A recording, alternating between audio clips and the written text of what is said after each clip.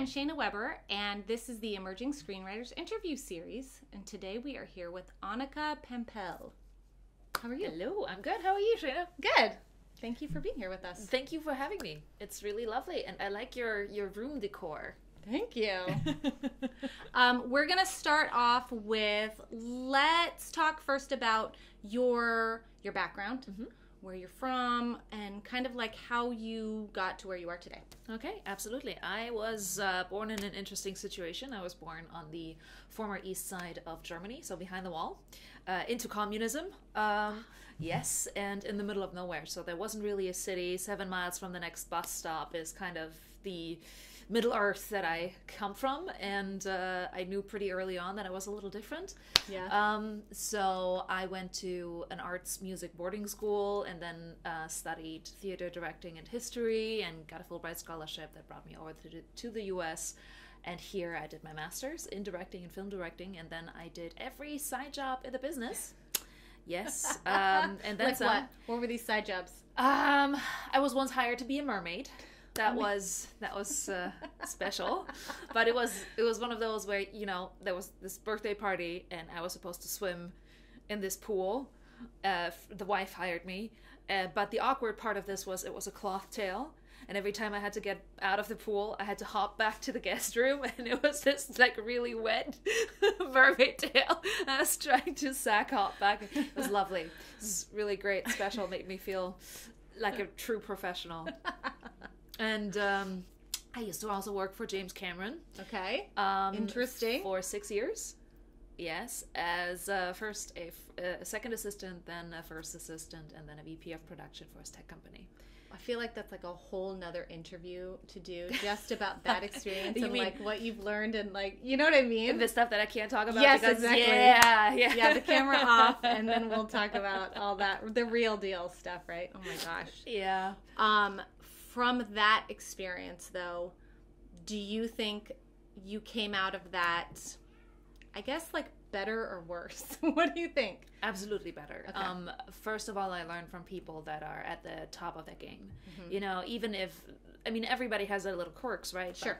But, I was put through a ringer that taught me so much on how to problem solve under an immense amount of pressure with problems no one would ever face, that it doesn't shake me. You know, I go on my own sets, or I try to go into a room to pitch, or I talk to actors that are A-list actors that, you know, I'm trying to get onto my movie. It doesn't really make me nervous. I just can talk to pretty much anyone in any situation on a same level, because I've been through worse. Right, exactly. Like, this is amazing. Like, right. I'm talking, like, what? I've been through the ringer, yeah. Right. We're having a cup of coffee with, like, a normal table, so this is all good. We're good.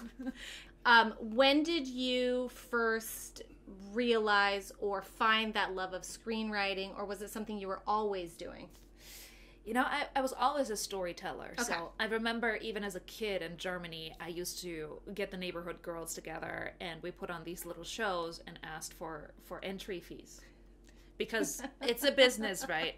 But telling stories, telling jokes, any and all of that, and tiny little theater plays. I did that in middle school, and then in high school I did my first film.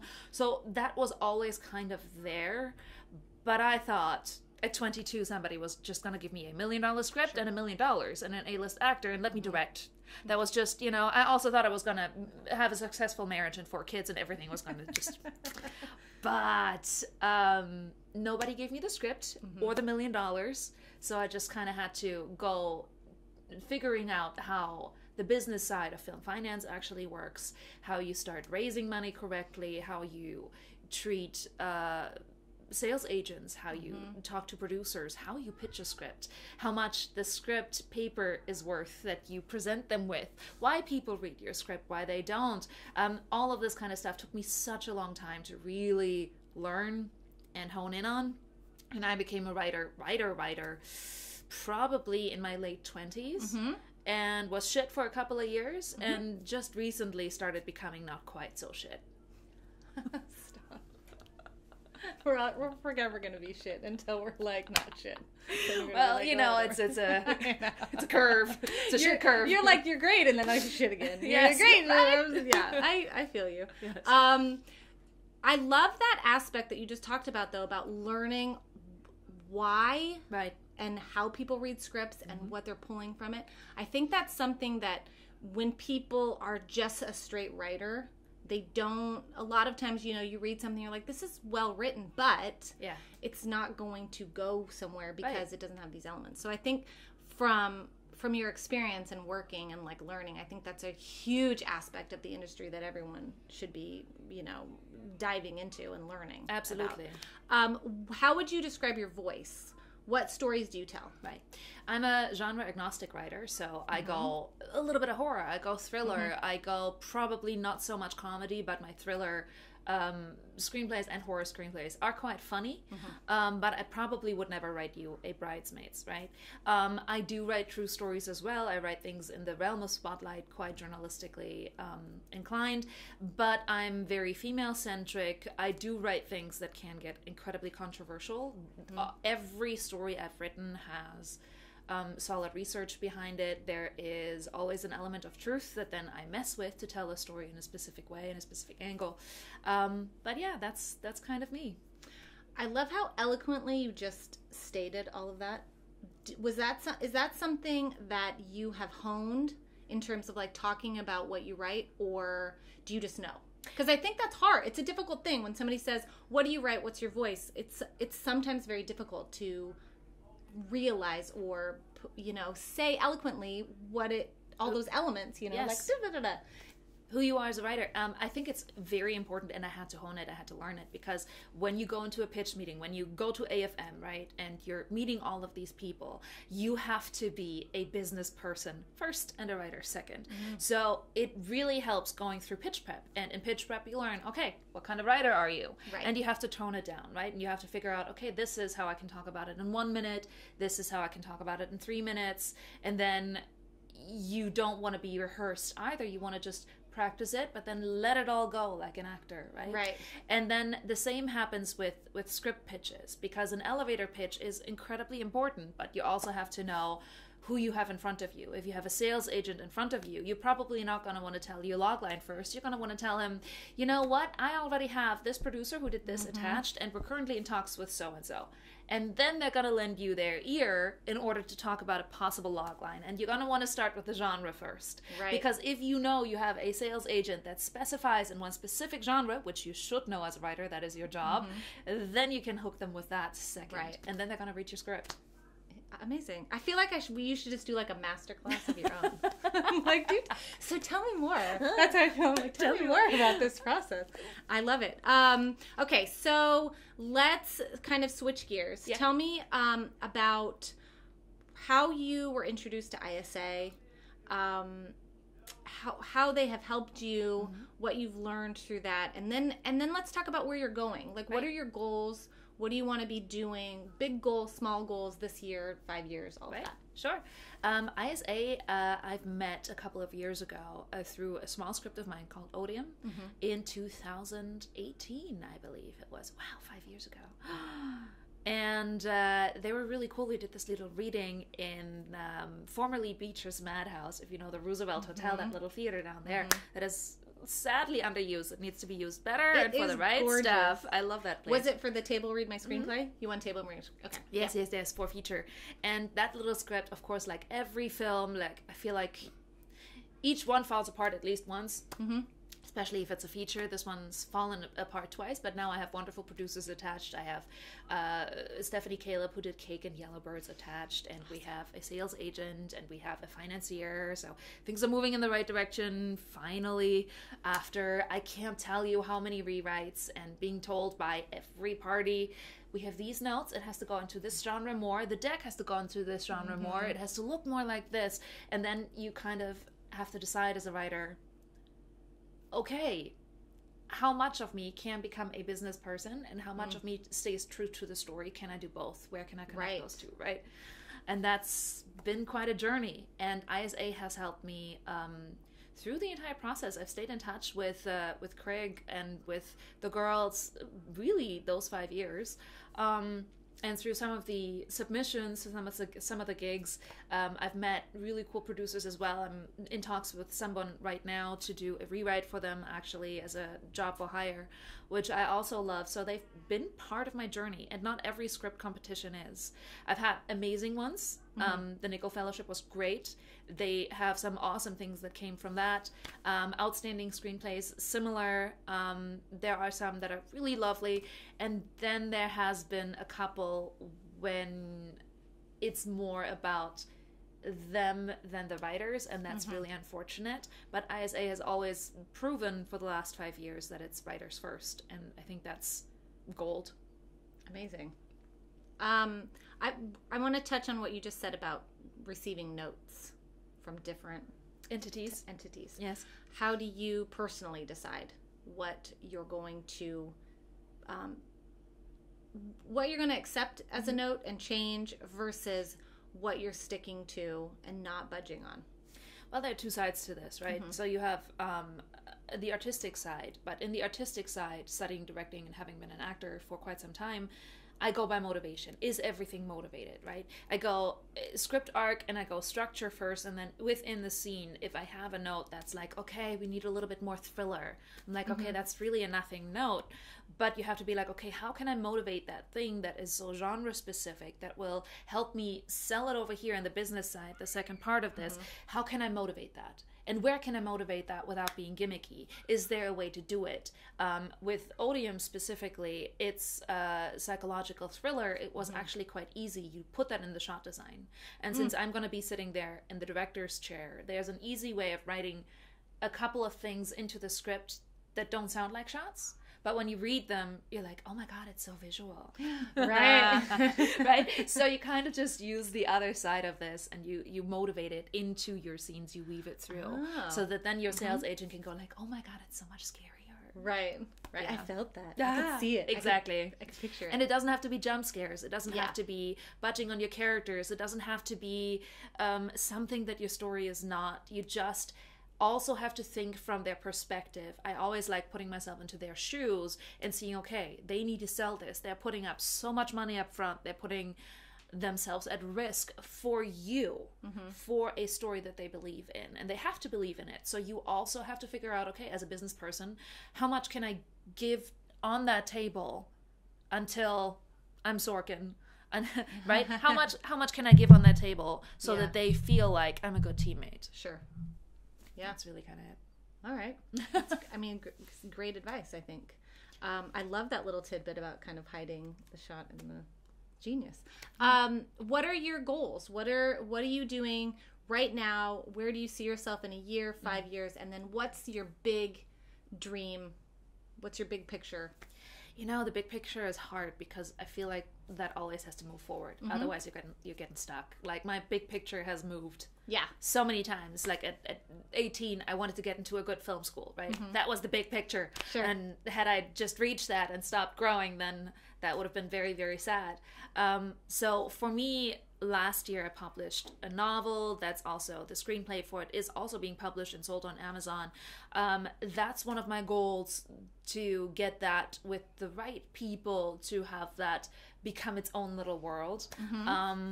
I do want Odie, my little one, to finally turn into my first directorial feature.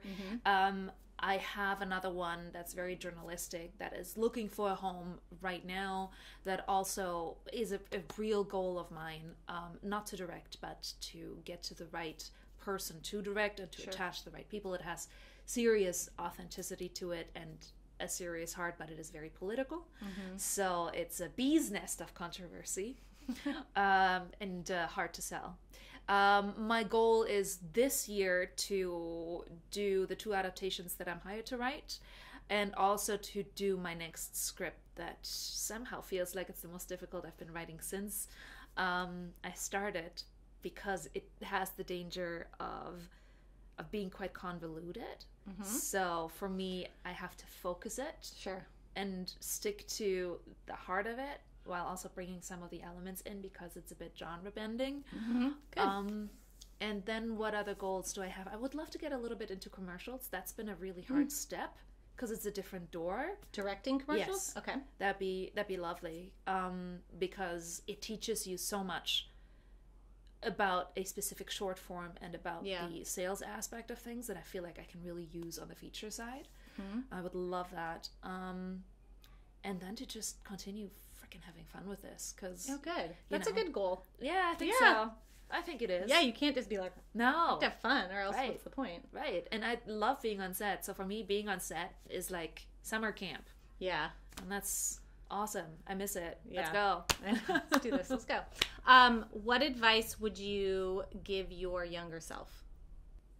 Continue honing those relationships and, making sure you take care of them over the years, because what's been happening in the last couple of years is that I could just email a person who's been big in the industry and be like, hey, I'm here, this is where I'm at this agency, I'm with this manager, this is the project, this is the pieces, can you get this to your client? I'd love to have her for A, B, C, and D.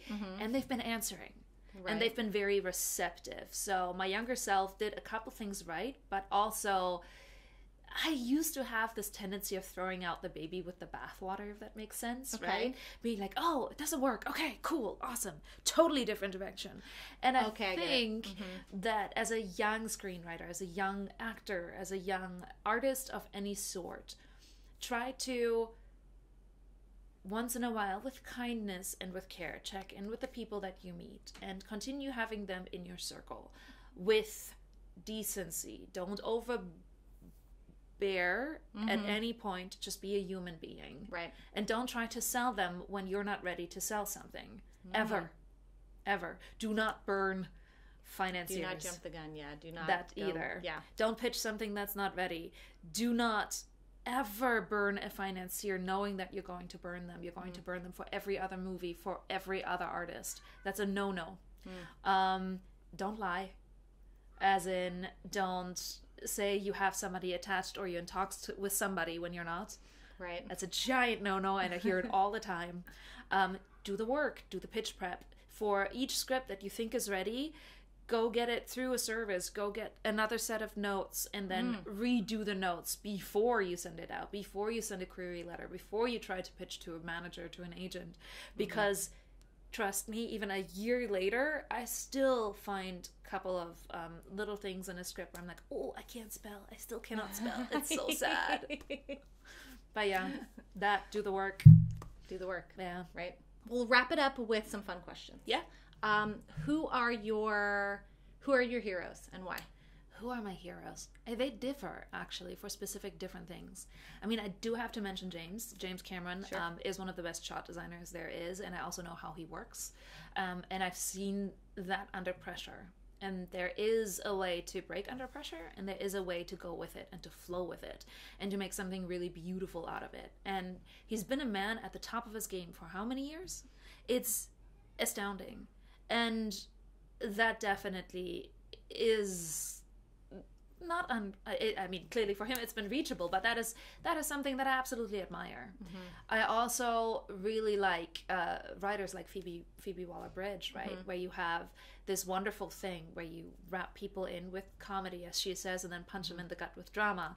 And that is something that I adore. I think we need to bend genres a little bit more, right? Every thriller needs to make you laugh once in a while. And every drama, for crying out loud, you can't bawl your eyes out for 2 hours straight. It's just, you won't have any tears left. You need to do something else. So that she's done gorgeously, and we need more of that for sure. And I like writers that, get out of their wheelhouse, that don't just have a one-trick pony, that write different things. Like, if it's all the same genre, I feel like it shows a little bit of a level of fear. Right. If you just stick to that one thing that you know so well, branch out. Go try something new. Even if you fail, it doesn't matter. Go write a different genre. Yeah, pull something out of a hat. Right? You might be surprised at what comes out that you can bend in exactly. The genres. What are you watching right now? What shows are you loving, or movies are you loving? I'm currently watching all the award films. Yesterday I watched All Quiet on the Western Front because it's a German film and it got nominated for so many Oscars. Right. And I love the fact that it's not just nominated in Best Foreign. That makes me very, very happy. It's nominated in so many categories, and I watched it and love the fact that Daniel Brühl is an executive producer, right? An actor that American audiences know very well, and they're very familiar with his face. It's a gorgeous piece of work with cinematography to die for, and I really want to steal that colorist. I haven't seen it, so I'm ready to see it. I mean, I read the book back in the day, and it's a heavy movie. Yeah. But it's a very important piece, and I think we need to watch things like that. Probably only once, to be honest, but sure. All of us need to watch it, and it's a gorgeous piece of work. I also watched The Menu just recently, and I love it because the twists and turns are something I can relate to. That's something I love writing. Yeah. Loved it. I love Ralph Fiennes. Please be in more stuff. Yeah, it was a lot of fun. And I used to side job in a kitchen, so I can relate. Oh. I'm like, oh, that's so funny. You're like, it's right. I know, sidebar, but when I read the book for Devil Wears Prada, and I was an assistant, I was like sweating, right? I was PTSD. sweating. Yes. I was like reading, and I'm like, why do I have so much anxiety about it? But it's like, it's the same thing. Like, you know that work. You're like, oh my God, the coffee, like all the things. So I can relate to that. And all you want to do is just throw your phone in the frickin' fountain, and you're like, nope, I'm done. But yeah, Totally. it's that. And what else am I watching? I loved Dope Sick this year. Love that show. Brilliant writing, brilliant acting. Can't get enough of it. Right. The Great, still to this day, undervalued. Love that show very, very much. Yeah. Yes. Okay. Good. And then if you had 3 wishes, what would they be? Probably not all career, but let's stick to career wishes with this. Anything. Anything. Yes. Anything. Not just career. Not anything. Well, probably so cheesy and sappy, but just health for, you know, family and friends and everybody in my circle that I deeply care about, so that we all have another 150 years to do this crazy fun life together. Something very impossible, especially for women. I wish that every woman had the choice to do this ambitious thing where they can have both. They can have a family and they can have a career. And one doesn't affect the other, or doesn't get talked about badly, or they're being chastised for one or the other, or for possibly not doing it right. Amen that would to be that. wish 2. Amen to that. And probably wish 3, that the times are getting a little bit lighter and we don't all have to think about whether or not we can buy eggs the next morning. All right. Well, I think we ran the gamut from James Cameron to eggs. So that's the same category. Right. It's I really think the same that chapter. we nailed this interview. I And I think so think too. we're good. So thank you so much for being here. Thank you for having me.